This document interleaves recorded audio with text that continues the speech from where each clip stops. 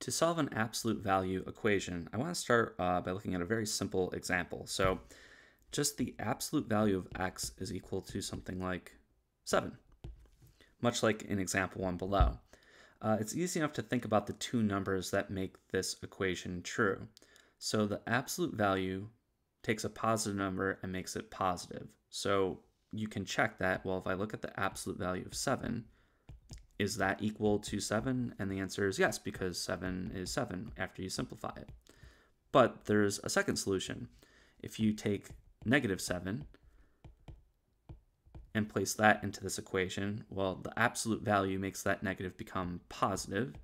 And so, is this true? Well, it still is, because it reduces to also 7 equals 7.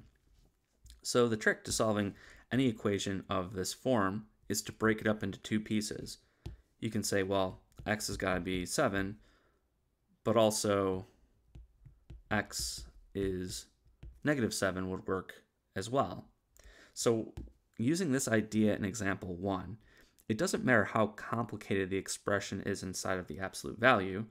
All I'm going to do is say, forget the absolute value.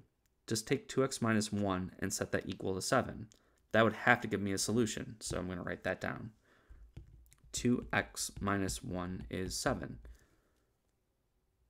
Another one, though, is if I take 2x minus 1 and set that equal to negative 7. That would have to give me a solution as well. All we're saying is make the thing inside the absolute value either 7 or negative 7.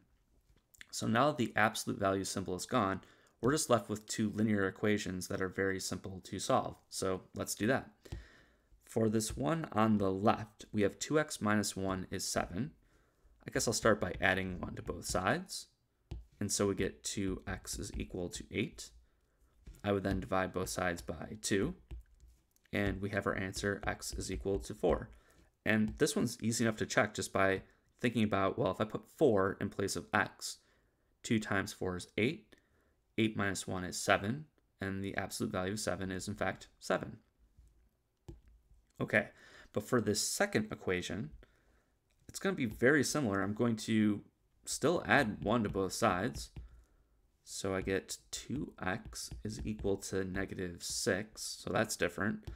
But I'm still going to divide both sides by 2. And once I do that, I get x is equal to negative 3.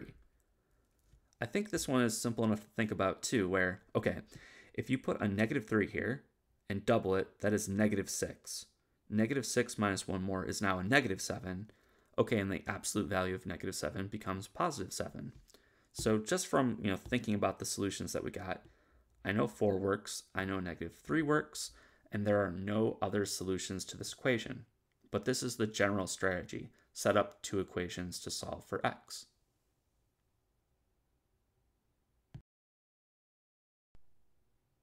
But now in example 2, what if your equation becomes just a little bit more complicated? So it's not just the absolute value is equal to a number, but here I have two absolute values equal to each other. One's the absolute value of x minus 5, and we have, is that equal to the absolute value of 8 minus 2x? So a strategy for this is going to be very similar to what we had in the previous example. So I'm going to write down one equation that works for sure. I'm just going to completely ignore all of the absolute values and just write x minus 5 equals 8 minus 2x. Okay, what this is saying is if the things inside the absolute value are the same, if they're identical, like if it was like 10 and 10, well, it still works in the absolute value equation, because if you would take the absolute value of those numbers, the equality would still hold true. So for this reason, it's very easy to get one equation. Just ignore the absolute values and set those two things equal to each other. What might not be as obvious is there is going to be a second solution. I'm going to take x minus 5, but I'm going to set that equal to the negative of the other side. So the reason this works back in our original equation is if I took the absolute value, it would cancel this negative, making the two things still equal to each other. So all I'll do is solve these two equations and see if they make the original one true. Okay, so on the left, I think what I'll do is add 2x to both sides. So I'll add 2x here and here. I get 3x minus 5 is equal to 8.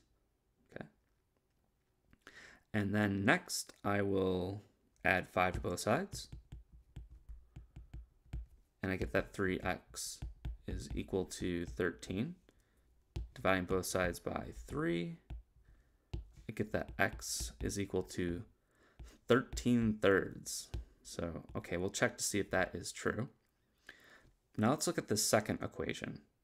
I have x minus 5 is equal to now negative 8 minus 2x. To solve this equation, I'm first going to distribute the negative. So I get x minus 5 is equal to negative 8, but it'll be plus 2x. So I guess for this one, I'm going to subtract x from both sides. So I get negative 5 on the left, negative 8 plus x on the right. I'll now add 8 to both sides. And that gives me a final answer of 3 is equal to x, or x is equal to 3, whatever, that's the same thing. And both of these should be solutions to the equation in example 2. So an easy one to check would be x is equal to 3. So let's write that one out. So that's going to be the absolute value of 3 minus 5. Is that equal to 8 minus 2 times 3 in absolute value? Okay, on the left side, we get the absolute value of negative 2. On the right side, that's 8 minus 6, which is positive 2. So look at that. What happened here is by making one of those things negative at the start, we get this situation where you have a negative 2 and a positive 2.